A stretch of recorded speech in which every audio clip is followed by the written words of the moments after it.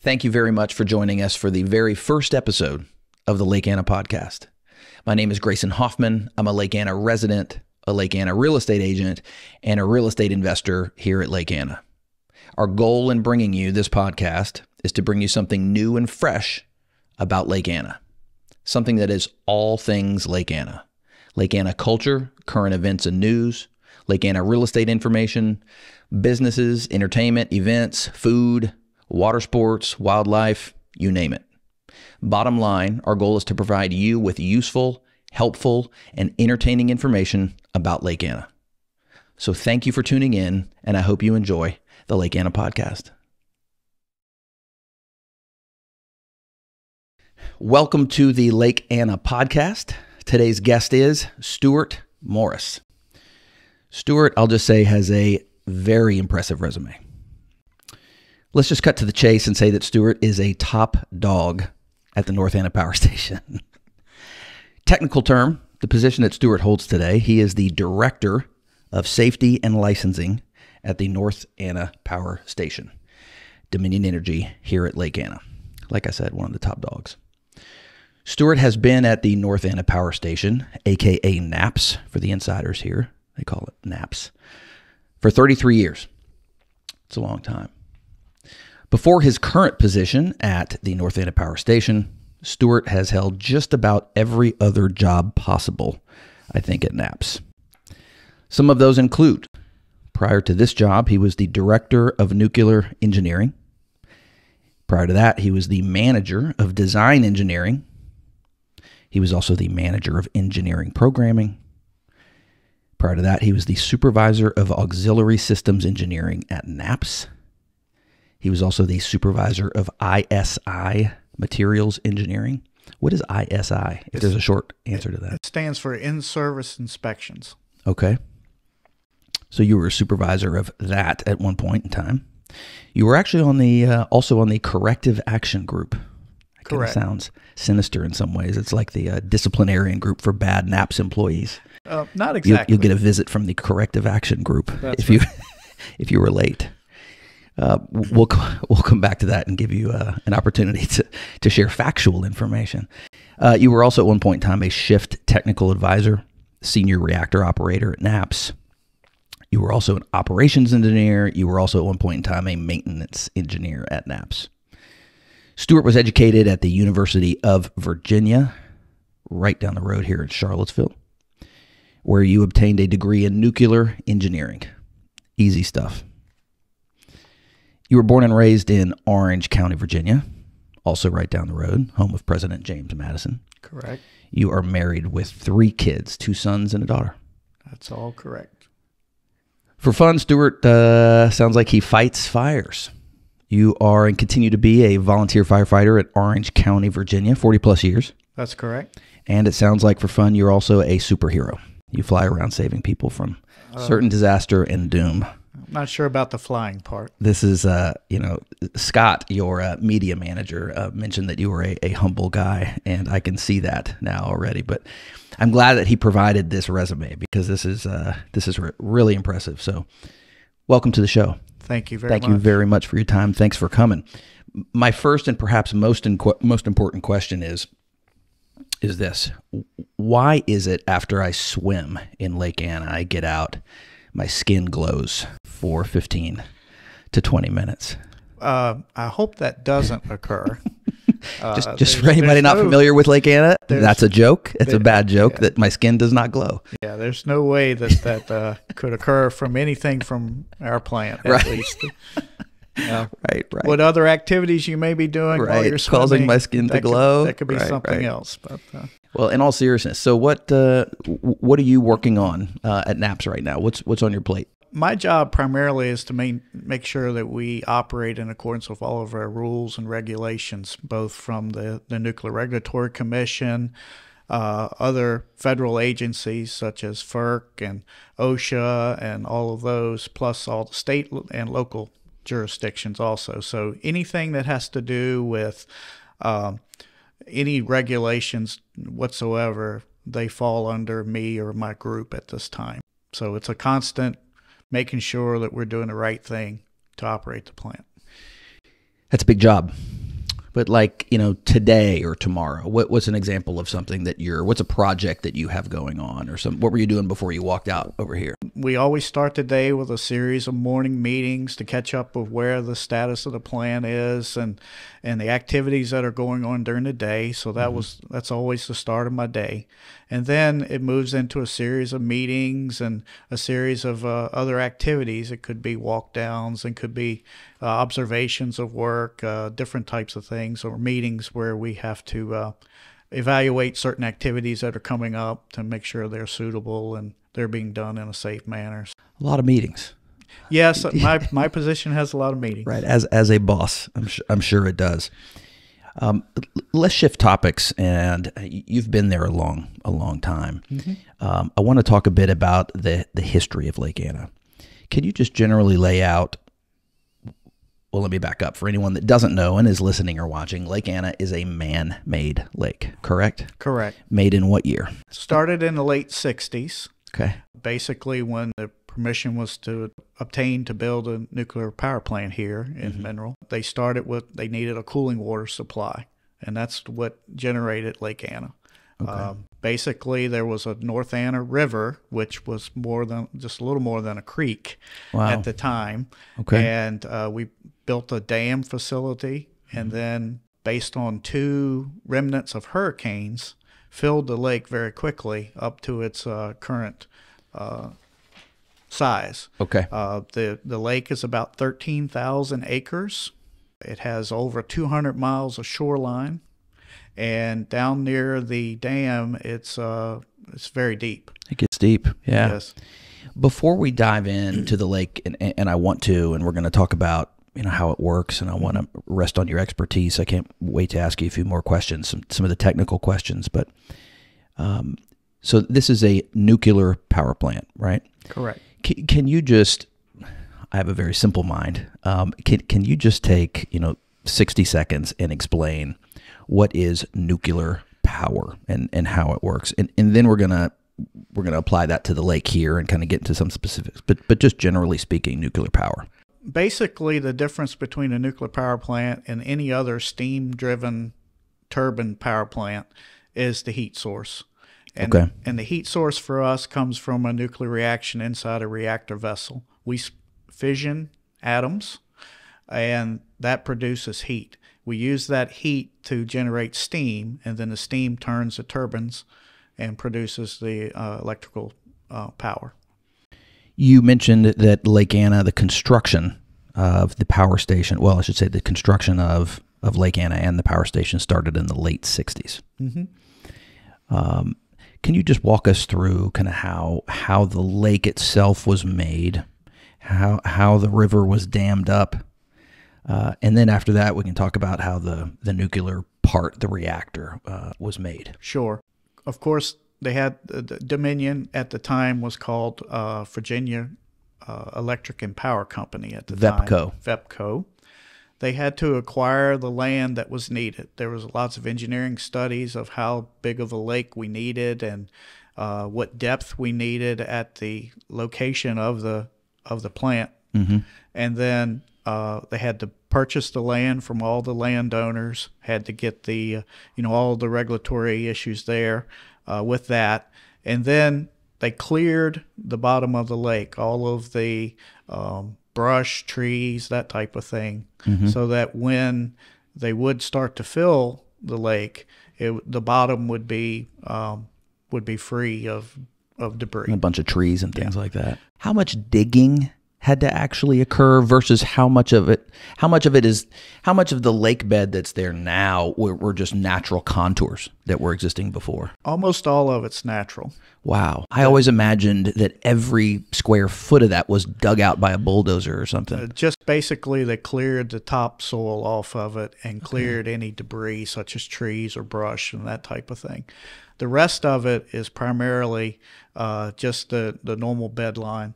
If you go to the river beds or the creek beds, that's where the deepest portions are. Until you get down to the dam facility, there was some digging out down there. And then was there also some digging done near the dikes to help make those? And we'll get into that in just a minute. But yeah, we actually had to dig the canals that connect the different sections of the waste Okay. heat treatment facility. To clarify, though, you were not, I guess you were probably still in school at that time, right? In the late 60s, early 70s? I was born in the mid-'60s. Okay. So Okay. Yeah. So you were still a young pup when all I this was playing going with Tonka toys when they were building this place. on. Okay. Okay. So then I guess by high school, when you were in high school, then the lake was already around. Yes. Okay. Okay. Yeah.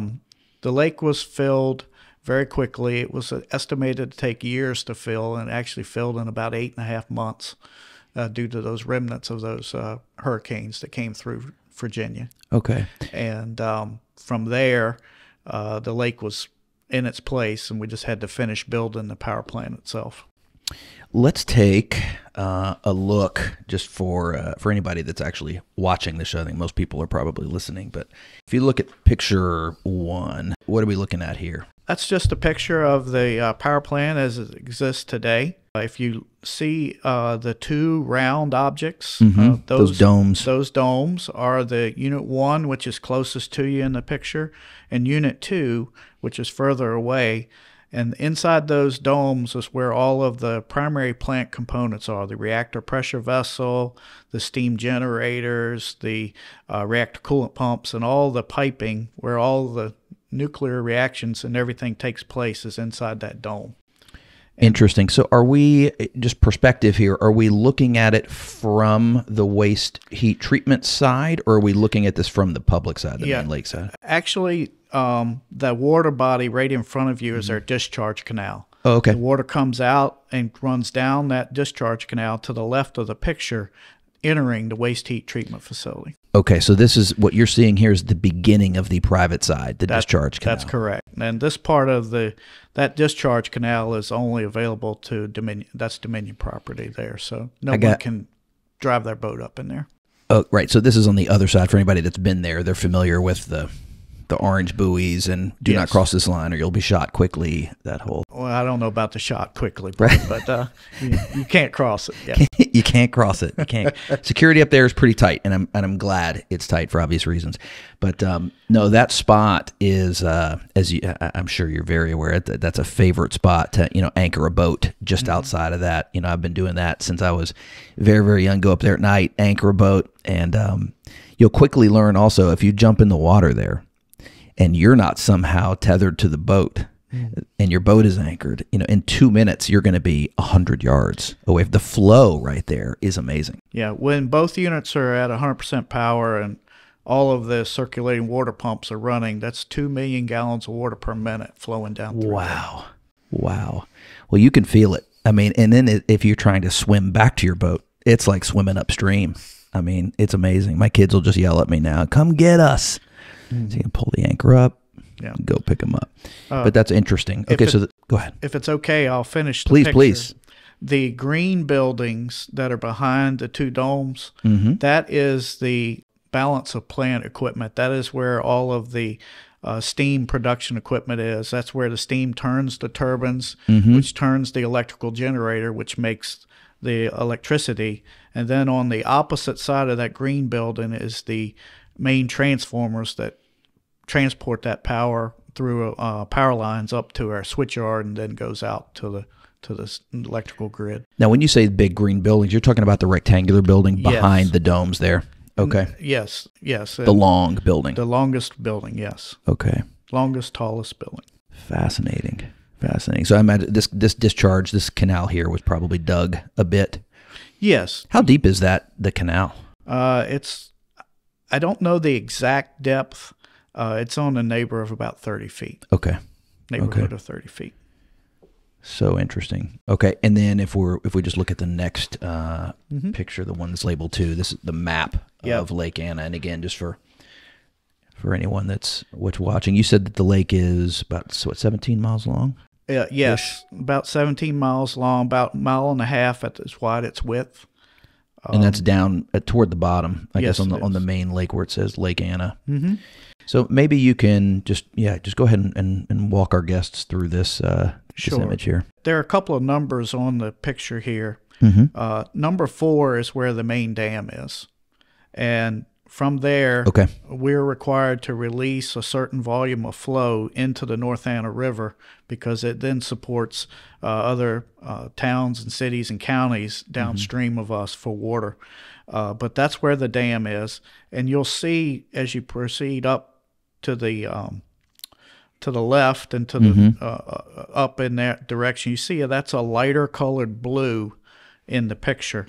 That is the public side of the lake or the main lake. So right where it says the words Lake Anna. Yes, and lighter all blue. the way up into the like Orange and Spotsylvania County, up into the that's all part of the public side of the lake. Okay. And then if you noticed,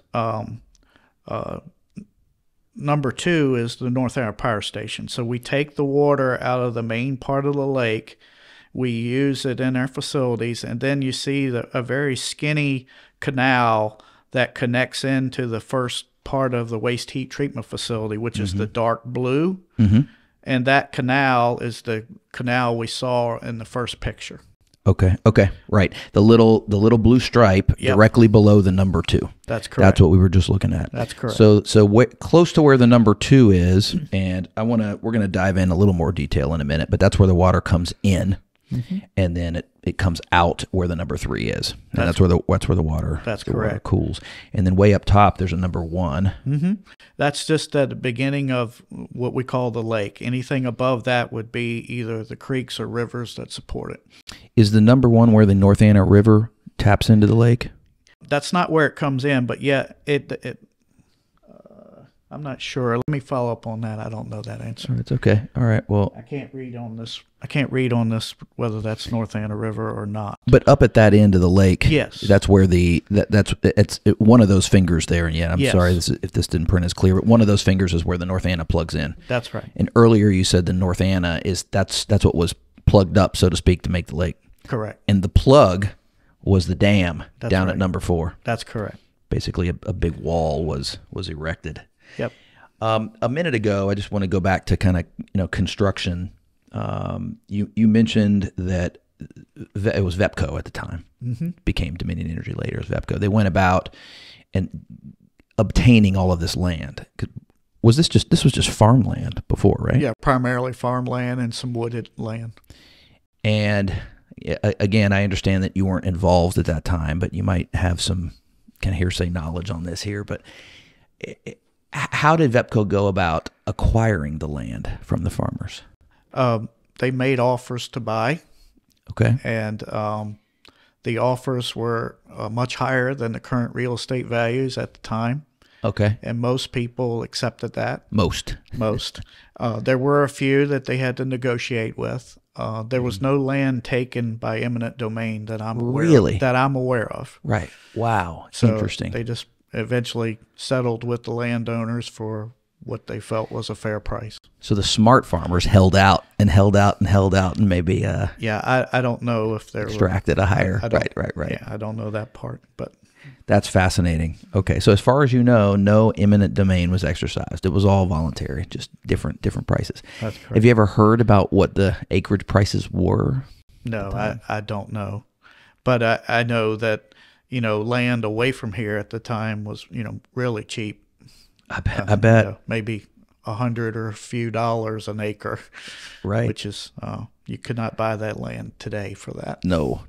Yeah, I've heard people talk about $50 an acre for some of this. Yeah.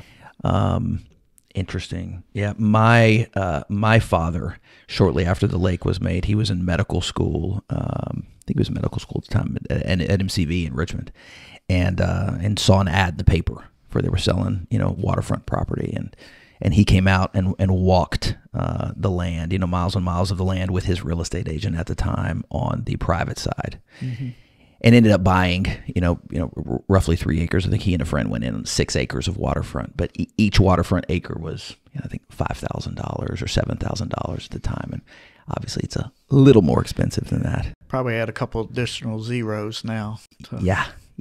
Yeah, those lots, the waterfront lots are going for $500,000 plus now, as you know.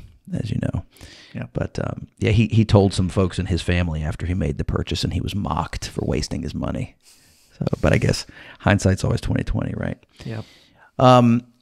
I want to talk about lake levels. I know that there's some kind of pretty serious intention behind holding the surface level of the lake at a certain sea level. And correct me if I'm wrong, but I think that it's 250 feet above sea level on the main lake, and roughly a foot to 18 inches higher on the for the cooling side, the private side. It really depends on how many of our circulating water pumps are operating at the time. We were just talking about this, right? Yeah. In the winter period of time, we do not need to run all of our circulating water pumps because of the colder water temperature of the main lake. So when we turn one of those off for each unit for basically December to April time frame, the waste heat treatment facility, or the warm side, or the dark portion in our picture would drop about 8.5 inches, just because of the delta across the plant there. And that's why right now, the private side, I live on the private side, and the water level appears to be a foot or two down. So right now, one of the pumps is off? Yes, one per unit. Okay. And when you say per unit, that's per reactor? Yes, we have 2 units. So there are 2 reactors, 2 units, and then there are, forgive me if you just said this, there are 3 pumps in each unit? There are 4 circulating water pumps for each unit. We turn one off in the winter operations. Okay. And that's because you just don't need it as correct. Much. Can you peel one layer off of that? Why don't you need it? I think you referenced because the water temperature is lower? Yes. Okay, yes. But why does that mean you don't? We use the water from the lake, and it goes through what we call a condenser. That condenser is just a big heat exchanger. Okay. So if your water is already colder when it goes in, it can remove the heat much more efficiently. You don't need as much flow to get the cooling that you need for your plant. Okay. Okay. Interesting. So one pump is off in each unit, wintertime, we'll call it. And that causes the level on the warm side to drop. That's correct. Why does the discharge temperature drop, or does it? I feel like sometimes I'll look at the discharge temperature in the wintertime, and it's 75 degrees, 80 degrees, but then in the summertime, discharge temperature sometimes will be 99. It obviously doesn't stay there, but that all depends on the weather and the atmospheric conditions, right? Because the majority of the heat removed out of the waste heat treatment facility is via either evaporation or just conduction. Okay. So if the air temperature is colder, you get a much better heat transfer to the atmosphere. Okay. And the temperatures will be lower. And then, of course, if you add precipitation, such as snow or ice, that type of thing affects it also. So, but if in the summer you're not getting very much cooling, matter of fact, if it's a really hot summer day with the bright sun, you don't get any significant heat reduction initially coming out of the plant. Coming out, right. It has to get down to Dike 2, Dike 3. By the time it's over there, it cools a little. Why? And again, I appreciate that you weren't involved at the very, very beginning, but is there a reason why they picked 250 as opposed to 200 or 300? I've heard some people talk about a relationship to the 100-year floodplain, and they wanted to make sure that it was above that, but I've never... I'm not sure if the floodplain figures into it or not. It may, but 250 was the elevation that was used to design the plant. And because your pumps have to lift the water from the lake and pump the water through your condenser. So you have to know how much, what's called pump head, how much ability the pump can lift the water that far and flow it at, basically 1 million gallons a minute per unit. So all of that was engineered into it. So the 250 foot above mean sea level was a design feature of the plant. I don't know if it was related to the floodplain or not. Sure. Okay.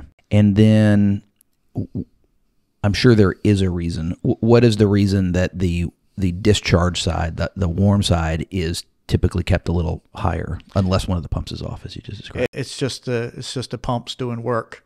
Okay, it's just how all it it's is. just how they're working. And when the pumps, the pumps actually lower the part of the lake slightly because it's sucking 2 million gallons of water a minute out of the lake. Wow, it's so strong. Okay, so if you said it already, when do you anticipate, or when typically does it happen that fourth pump in each unit gets turned back on? Yeah, it depends on the weather conditions, but typically in early to mid-April would be the right time. We'll start the fourth pump again. That will run until the winter unless there is a maintenance outage, a refueling outage that would be in the fall, and then one of those pumps would be turned off during that 30-day period approximately for the maintenance outages. But just terminology, when pumps are off, that does not mean reactors are off. In this case, we have to have circulating water pumps operating if our reactor is operating. Okay. We have to have an ultimate place to put the heat that's generated. Okay. We can have the circulating pumps running and the reactor off, and that happens periodically. Okay. But it cannot go the other way. Okay. That's so interesting. Yeah, there are certain rules on the waste heat treatment facility. There's not allowed any commerce. Right. So you can't have a marina there. You can't.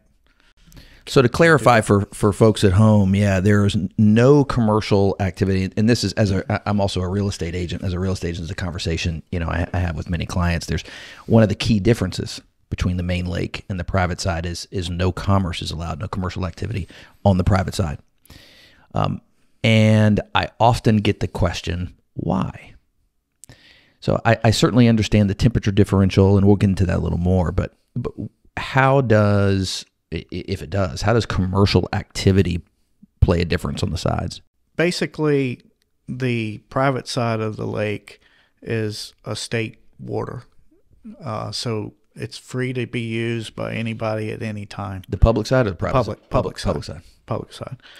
The private side, or the waste heat treatment facility, is totally Dominion property all the time. And if there would ever be a need, if there was ever some issue with the plant, then we could control access to that whole part of the waste heat treatment facility. So the main lake is not considered Dominion property? It is Dominion property, but it's a public access. Public access to it's actually a public lake in the Virginia system. And there's a state park there. Yeah, there is a state park there. That is correct.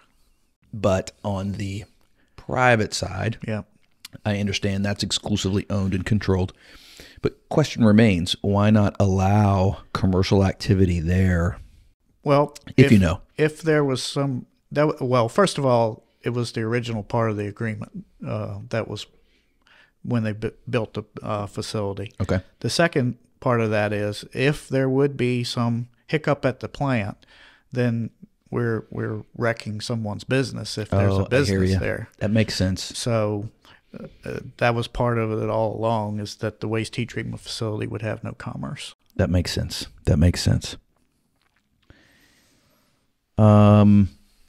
Let's talk about something that you've addressed already, is how the actual plant operates.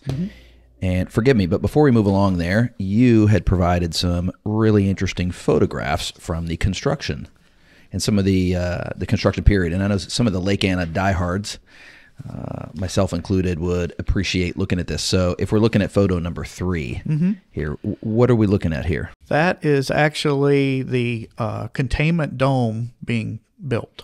Wow. And is that one of the 2 big domes that we saw? Okay. Is there a way to tell? Is this the one closer to the discharge, or can you tell here? This should be the one closest to the discharge based on the picture. Interesting. Now, that containment dome is very robust. I've heard. It's 4.5 feet thick of reinforced concrete. Okay. You can see the rebar that they're placing in the picture. The rebar is 2 inches in diameter and multiple layers of it. There are places where you can barely see daylight through the rebar. Why? Because it's so close. And then they poured the concrete, very high tensile stress concrete. It's it's what we call missile protected. Now, not missiles like the military missiles, but missiles such that anything that could be picked up and thrown into it by, say, a tornado or earthquake or anything of that nature.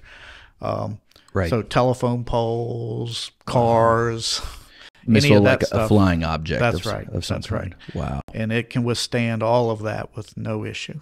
Wow. And it's 4.5 feet thick of concrete. Wow.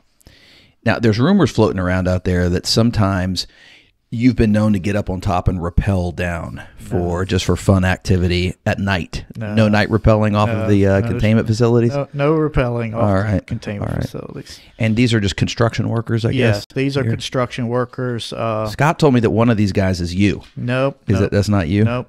Got to remember, these came online in 78 and 80. You were playing with Tonka trucks. I'm still playing with Tonka trucks when they were pouring this concrete. What's in so picture 4? This is the dam being built? Picture 4 is a picture of the dam being built, as you can see. If you turn the picture slightly, you can actually see these are the locations for the radial gates where the water would be let go if we have a major flooding or something of that nature, where we need to discharge more water to maintain the elevation. So the radial gates are those vertical kind of poles in the dam? The radial gates would be in the rectangular sections there. There are okay, three those rectangular, dark black. Yes, right. That's correct. Interesting. So are they basically, for lack of a better term, are they just doors that kind of open a little bit? And well, they pull up. They go up. Yep, okay. And they're about 8 feet wide there. So we can. Interesting. We have actually had all of those open before during a After major a lot of flood, rain. Major flood, and that's millions of gallons of water a minute going through there. I don't know how much. So how close can you get to the opposite side of this? If I went out there and started driving around, is there a place where I can actually see the opposite side, or you can't get that close? No, we maintain access around the dam. Okay. And the spillway. That's Dominion property. That's you would need a reason to go there. If I was a Dominion employee and I had a reason for being there, and I'm on the back side and I'm looking at it, how far out of the water is the apparatus that I'm seeing on the other side? Because like on the lake side, you can get your boat kind of up close to it, and it's big. Is it the same on the other side? Or it goes all the way down to the North Anna River, so it's probably at least 50 or 60 feet down on the backside before it hits the river. Wow. Okay. Fascinating. Yep. Fascinating. And then was this photo taken assumedly here? It looks like there's water starting. Is this just the beginnings of the North Anna River starting to do its thing? It could be that, or it could be rainwater or something that's just accumulated in it. Okay. And the area now out in front of the dam that's one of the deepest parts of the lake, right? Probably approaching 100 feet in depth. I'd say about 80 feet. Wow. You ever gone scuba diving down there? I have not, but we have folks that do that periodically to do inspections. Wow. They go there on a periodicity, and they take photos of the dam and everything so that we can do assessments of it. And they also take pictures of fish and things while they're there. I've heard some people say that there are fish that are very big down there. We put carp in the lake many years ago to help with the grasses in the lake. Okay. And some of the carp are very, very large. Still down there? A few years ago, one took a picture of one about 6 feet in length. Wow. It was a carp, but I've never seen them. But that's. Do you fish at the lake? I used to fish at the lake with my father, but I haven't fished in a long time there. Now, so I used to fish there with my father as well. Yeah. Good memories. Yeah. If we look at photo number 5, what are we looking at here? Photo number 5, just to the left, is the original North Anna riverbed. Okay. And it comes together with this other tributary to the center of the picture, and that is the rest of that will be the lake. That's the area that was cleared so that we could fill and make the lake. So this is an area up toward the northern end of the lake that we're looking at here. It's up in Public the area side. on 522, up near the restaurant Tim's. Up there. Yep. Awesome. And yeah, it doesn't look. It definitely looks cleared, but it does not look like they dug it incredibly deep. No, they just removed what they needed to remove. Wow. That's amazing. All right, let's shift into. I'd love to hear some about lake operations, and you started like the power plant, how it works, and how it incorporates the lake. And for reference, in a minute, we can look at number 6. But just generally speaking, again, you started to address kind of how the circulation works. But can you just explain it? Sure. Both the North Anna units are Westinghouse pressurized water reactors, approximately 1,000 megawatts electric each, and they both operate. They're almost identical. And if you see the photo number 6 there, what's inside that black, almost a box like that, it represents the containment domes that we see. So the components that are inside there are the reactor, the steam generators, and then the reactor coolant pumps to pump the water through there. So there's a loop of water that stays always inside the containment. And then if you see outside, there is a pump that's blue right now, and that's feed water that comes in and turns into steam and then goes back and turns the turbines, which turns the generator to make the power. So that's a second loop of water. Those two do not talk, they don't interact with each other. As you can see, the red water goes on the inside of the steam generators, tubes, and the blue water is on the outside, or what's called the shell side of the Is the blue water the lake water? No. Okay, it's not. We haven't gotten to the lake water yet. Okay. So there's two different loops there, and then you see the condenser over on the right there. That green represents the lake water. So interesting. It would come in and go through the tubes of the condenser and then come back out and go to the discharge canal. Fascinating. So none of the 3 loops interact with each other.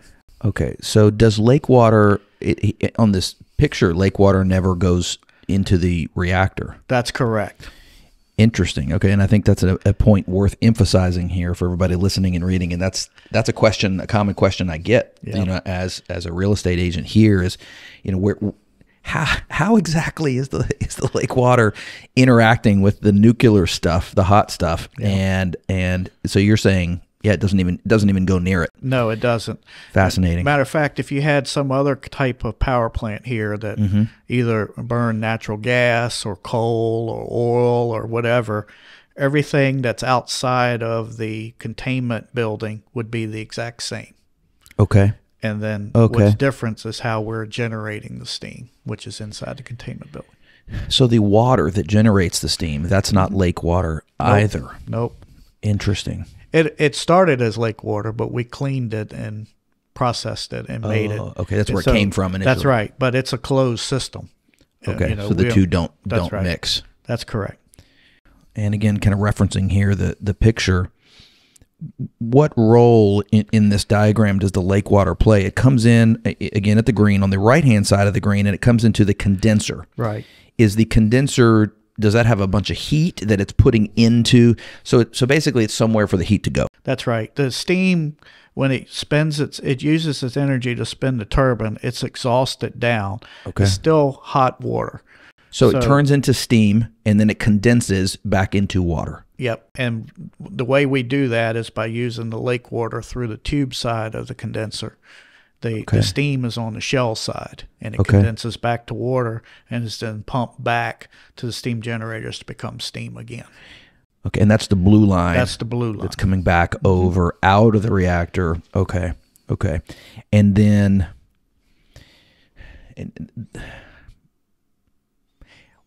why, forgive me if this is a stupid question, but why in a plant like this do you need a lake? Why can't you just emit that hot air or hot steam out into the sky, like a steam stack or something? Well, you could have a cooling tower or something like that. Okay. Whether it's mechanical cooling or evaporative cooling with water. You could do that. Many nuclear power plants have cooling towers, but many are on rivers or lakes or even the ocean, and they just use the water flow to remove the heat.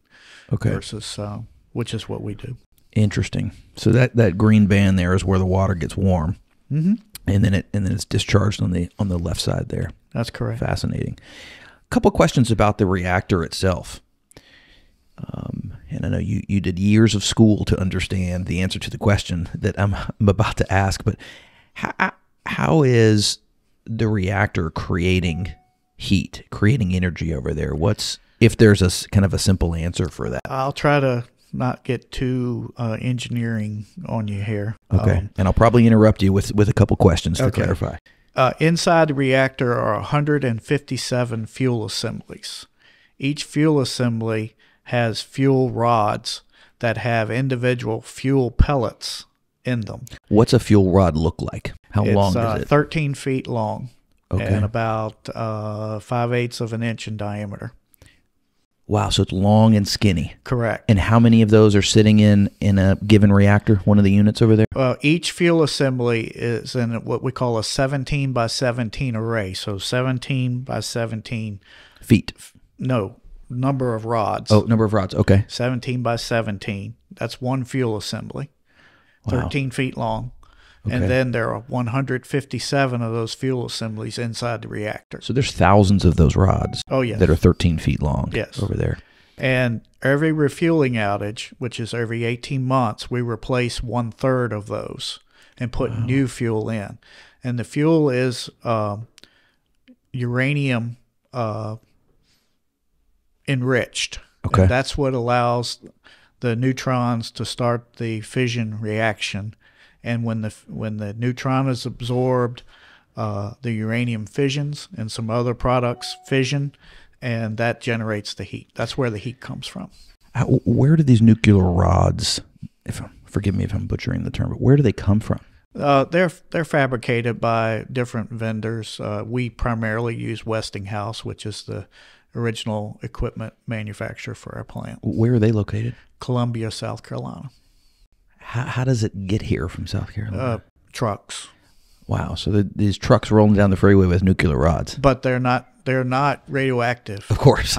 They're not radioactive until you not. put them into a nuclear flux. The neutrons have to hit them to start the reactions. Okay. And that was going to be my next question. Obviously, they're not reactive. Mm-hmm. What's the trigger? What makes them reactive? Any neutron bombardment to the fuel rods. Okay. And is that once they're put in the system, is there a button that's pushed to kind of make that happen? No, it's occurring naturally.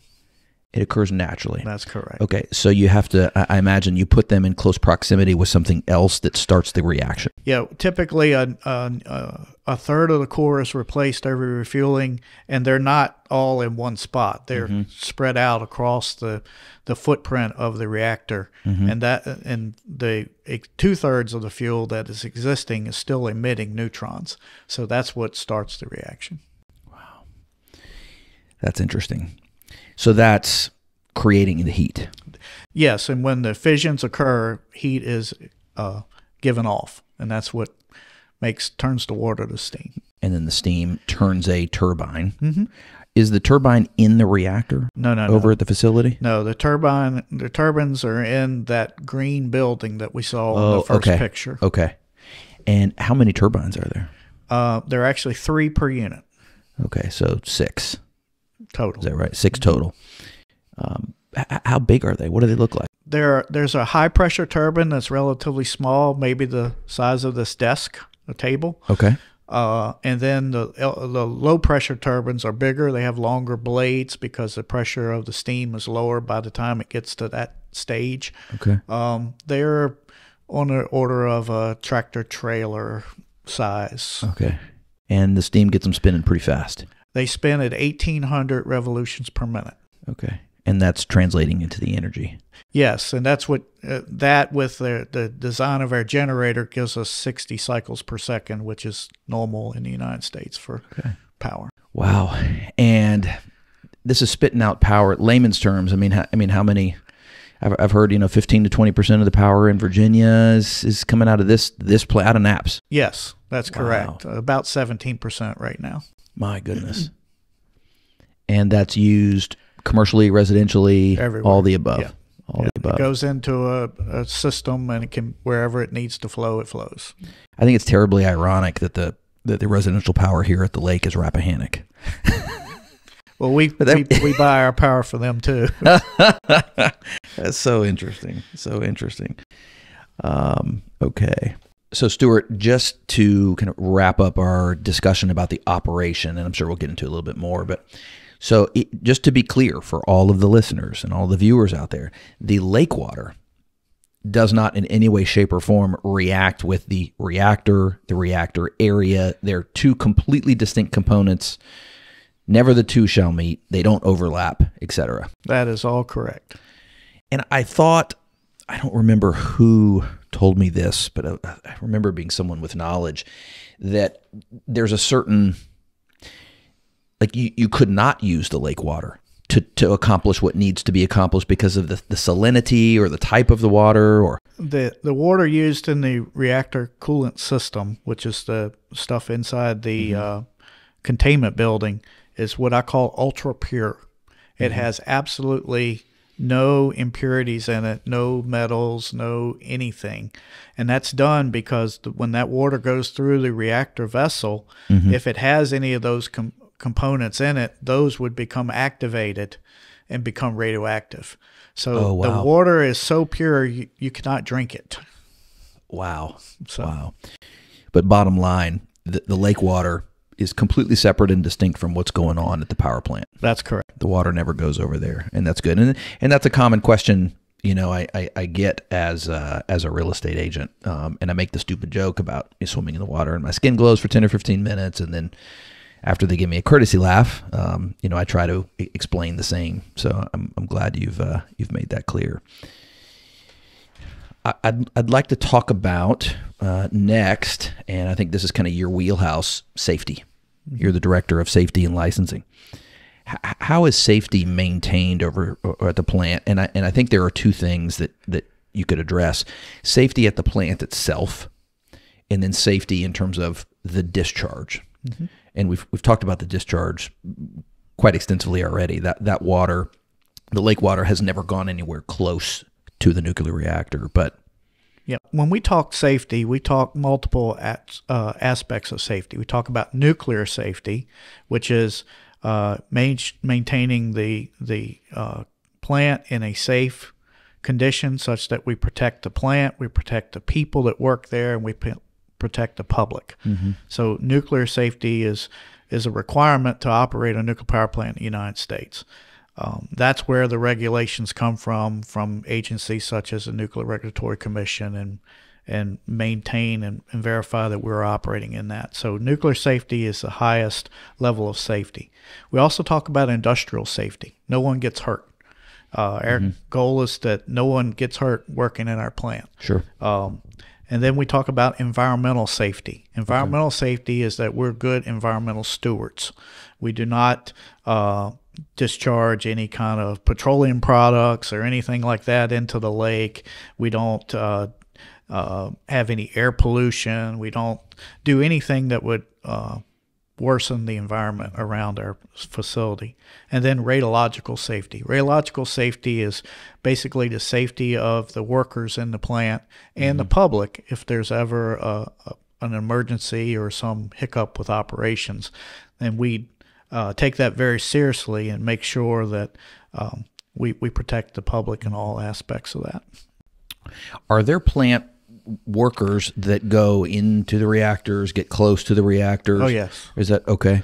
And is that an environment where it's quote safe enough where you're dressed like this, or do they have special clothing that they're wearing to protect themselves? When the reactor is operating, there's some places inside containment that we cannot go just because the radiation exposure would be too high to spend large amounts of time there. However, when it's shut down for refueling, the whole containment is available, and we do maintenance during that. And we typically wear what's called anti-contamination clothing. If you think of getting dust on you or something of that nature, if you were sanding and you made dust, you know how it can go everywhere.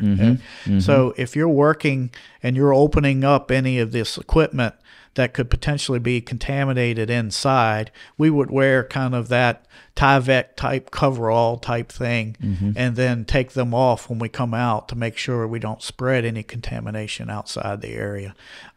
There's no other respiratory protection or anything of that nature that we would wear for normal maintenance activities. So interesting. The North Anna Power Station website mentions, and this is related, a continuous environmental monitoring program. Could you just briefly explain what that means and how that works? Well, we have lots of things that we monitor. We monitor our discharges for any kind of chemical upsets, pH, temperature, any contaminants that could potentially get into that. We monitor any kind of discharge related to running any of our like diesel generators or anything of that nature from an environmental standpoint, from air pollution. And then during, if there would be an emergency event, then we would do even more monitoring, both radiological monitoring. We have on-site weather equipment that allows us to determine wind speed, wind direction, temperatures, the stability of the atmosphere, and things of that nature. So if we would happen to have a release of radioactive materials, then we can assess that and make the appropriate recommendations to the state of Virginia if we need to take any actions. If you needed to. But obviously that has never We happened. have not had to do that yet. So talking about, again, kind of safety, 2011. Were you there in 2011? I was there. 2011 was the earthquake year. It was August 23rd. Wow. And to me, I mean, it sounds like this is a shining star of how the system worked, and it worked correctly. But for anyone that doesn't remember, in 2011, there was a very serious earthquake. An earthquake, the epicenter was not far from the power plant, miles down the road. And I was in South Carolina at the time, and I felt it, and I clearly felt it. My brother's a lawyer in D.C. He felt it. People in New York felt it. So did I hear correctly that the power plant has, this was just a hearsay, rumor, but it can sense seismic, as it starts or before it begins? Yeah, we have seismic monitoring equipment at the plant. Okay. We even have more now than we had then. But we have seismic monitoring equipment, and what actually caused us to shut down were some protective relays on our transformers that provide the power to the plant. And when they were shaken by the earthquake, they opened up, and we tripped both our units, shut both our units down automatically. So they were programmed to do that in this case, and they shut down. Yep. And so the reactor shut down. And why is it important to shut down a reactor if there's an earthquake? That's the safest place to be, because then all you have to do is to maintain the reactors in a cold condition or cool condition, and that's less of a requirement for equipment, and it's a less requirement to maintain them there for long periods of time. Our plant is built such that the world could go away outside of the plant, and we can stay in a safe condition for 30 days without any additional resources needed. Totally self-contained. Correct. Wow. So the safest condition is shut down so that you're only removing what's called decay heat at that time. Okay. So as the earthquake started, the reactors shut down as they were supposed to. And then what happened? Basically, nothing happened for a period of time. We declared an alert, which is the second of the lowest categories for the classification. And we started doing inspections and testing and started the analysis of the event. What did it mean to the plant, the earthquake? We had very little damage at the plant. We brought in numerous inspectors. We brought in the NRC.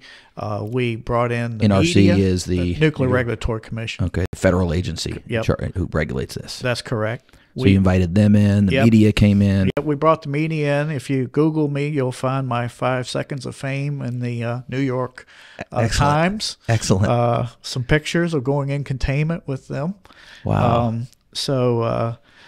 But yeah, we went through a very exhaustive, detailed process, both analytically to prove that the plants were safe, and then we inspected all of the plants. And when I say all, I mean every piece of pipe, every pump, every fan, everything was inspected for damage. We did. We tested them, we ran them, checked for vibrations, we checked for any contaminants in the oil, which could be potentially show you any hidden damage that occurred during the earthquake, but you can't see. Oh, interesting. So we had to do all of that, and then we had to convince the Nuclear Regulatory Commission that it was safe to start back up, and they gave us the permission to start back up on November 11th. So how long was the plant down for inspections? About 90 days. Okay. Wow. And then back up and running. Yep, and has run, safely since then. One of the last things I'd like to talk about, and I want to ask about this, is because it's a common source of impact on the residents, employees, I imagine the whole lake, and that's the maintenance that's done. I understand that there's annual maintenance that's done, and then is there for what type of maintenance? Well, I'm here to ask you. Okay. And I might be misunderstanding, but it may be an outage, you know, and I think I might be conflating two terms, but there's annual outages. I hear sometimes about maintenance that goes on. Can you just kind of speak to that, and how it affects water levels? Sure. We have a large industrial facility, so we're doing maintenance all the time, whether it's preventative or whether it's corrective if something breaks, that type of thing. So we're doing maintenance all the time. Once every 18 months on each unit, then we shut the units down for approximately 30 days to refuel and do maintenance that we can't do when it's operating. So once every 18 months. That's correct. So with 2 units, 1 year will be a single unit, either fall or spring. The following year will be both fall and spring, the way it works. Okay. But there's always one going. Yes. When the other one's off. That's correct. Okay. And that's the quote outage you hear about. How long does that last? Approximately 30 days. And it's called an outage because the reactor is turned off. That's correct. It's out. And what's happening during that 30-day period? We refuel the reactor with new fuel rods. So what does that mean? You're taking out the old ones? We take a third of the ones out, 157 fuel assemblies, and we put a third new ones back in. We do maintenance on the turbines. We do maintenance on the generator. We do maintenance on other systems that are supplying steam or water constantly during when it's operating that you can't do any other time. It's a lot of activities go on. That's where we work a lot of hours. We bring in a lot of seasonal employees. Yeah, about 1,000 additional supplemental employees come in for that period of time, and we do that maintenance and then start the units back up. And the goal is to run for 18 months until you have to shut them down again. Just to wrap up, let's talk a bit about recreation at the lake. What type of recreation happens at the lake? What's permitted? Anything not permitted? Well, certainly, the lake is very popular for fishing. I think there are like 33 species of fish in the Lake Anna stocked. Stripers and largemouth bass and catfish, some of those are most popular. They have fishing tournaments and things on the public side of the lake. obviously boating, water skiing. You see folks out there with sailboats. You see folks. I'm not sure what's the like surfboard with the sail, whatever that's called. Well, when I was talking to Scott earlier this week, he said that you're actually one of the leading expert wake surfers out at Lake Anna right now. Is that true? You're a wake surfer? You ride behind a Centurion 24-footer? I do not. You do not? I do not. Well, we can change that. We can change told that. You that is stretching the truth slightly. Well, you're going to have to come back, and we're going to get you behind a boat. So, but there's hunting and fishing and there's fishing, everything. There's hunting around the lake, but that's subject to whoever owns the property, right? You see duck blinds around the lake. Yeah, and there's plenty of game around. Just at North Anna on our property, there's lots of deer, lots of turkey, bear, eagles, osprey, and then all of the normal smaller animals. And it sounds like you guys go out of your way to protect, the environment here. Yes. And it's pretty clear from someone who lives here that the wildlife and the environment is flourishing. I mean, the amount of bald eagles that I see, American bald eagles, is just amazing. Yeah, we have a couple that are resident on our property. Wow. So one of the most popular things here at the lake is the July 4th fireworks show. Do you all, other than allowing it to happen, do you guys play any role in that? We have a person that actually works under me that's called the reservoir coordinator. Okay. And that used to be Piriagi? It used to be. Yes, it did. And now it is? Devin Payne. Devin Payne, because Peary recently left. Yes. We miss Peary. I'm sure Devin's doing a great job, but we miss Peary. He retired. But yes, that person is involved with it. It's a volunteer type effort to help with the fireworks and everything.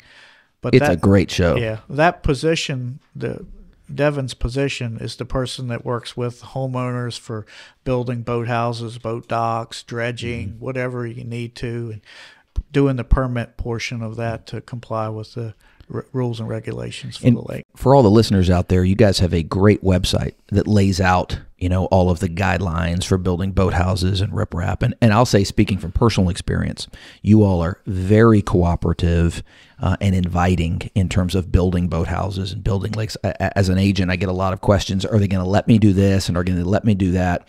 And my answer is always this. Look, as long as you stay within these guidelines, they're going to approve your application to build a boathouse. You all are wonderful in that regard. Yeah, you'd be surprised how many people don't want to stay within the rules. That doesn't surprise me. That doesn't surprise me at all.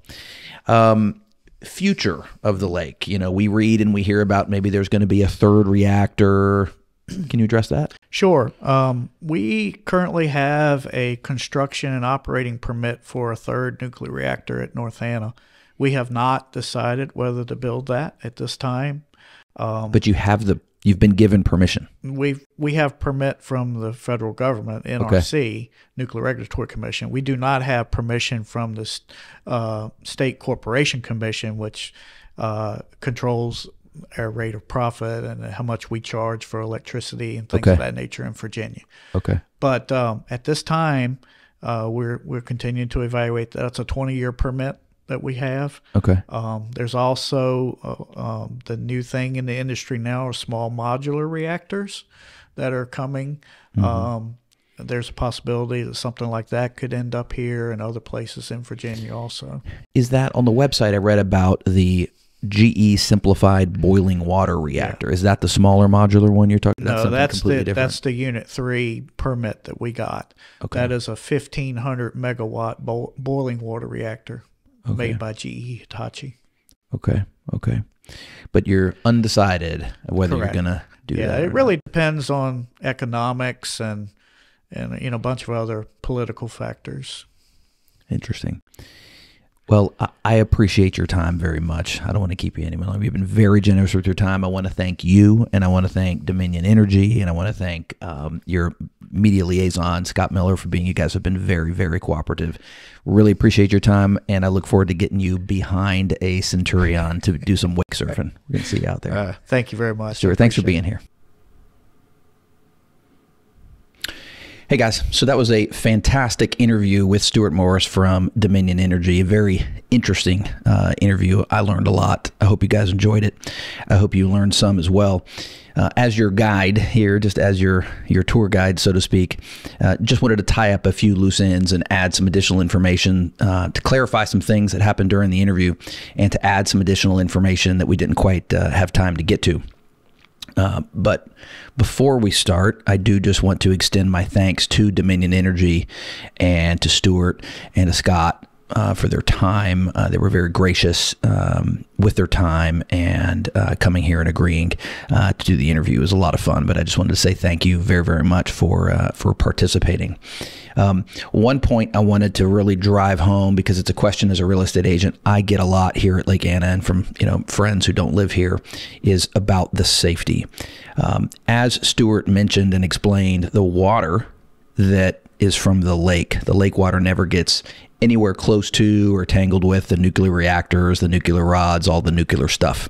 They're kept completely separate. In fact, the water that is used in the energy production process and generates the steam, it's not the lake water. It's that pure water that he was talking about, water that's so pure you can't even drink it. Two completely separate water sources.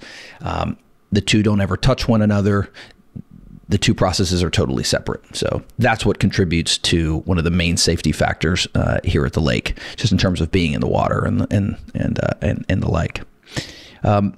Another piece of information that we didn't get to, we started to address it, were the guidelines for boathouses. This is, as a real estate agent, this is something I get into a lot with clients asking, can we build a boathouse here? If we can, how big can it be, etc. We didn't have time to address that, so let me just lay out some of this now.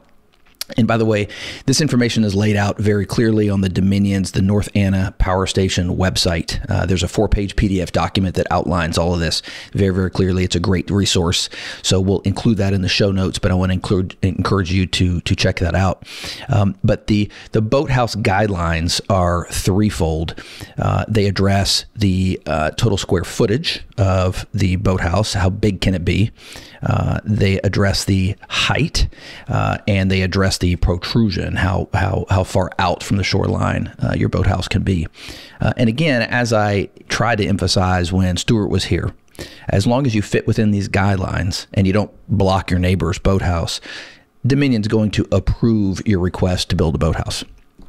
So the size of your boathouse, number one, is dictated specifically by the amount of shoreline that you have. If your shoreline is under 54 feet, you cannot have a pier or a boathouse under 54 feet. If you're between 55 and 99 feet, just add a 0 to determine your square footage. So if I have a 60-foot amount of shoreline, 60 feet, then I can add a 0. I can have 600 square foot boathouse or pier.